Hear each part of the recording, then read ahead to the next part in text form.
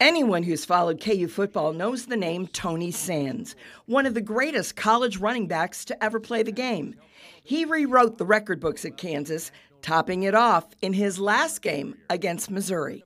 396 yards and 58 carries in one game. But to make that even sweeter, to do that against Missouri. He led the Big Eight in rushing and was all Big Eight Player of the Year. The Big Eight then is the SEC now.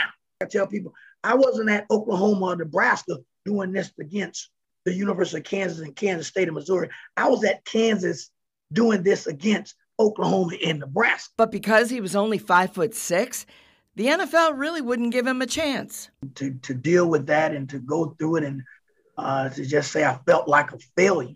Tony went through some mental struggles that he talks about in his new book.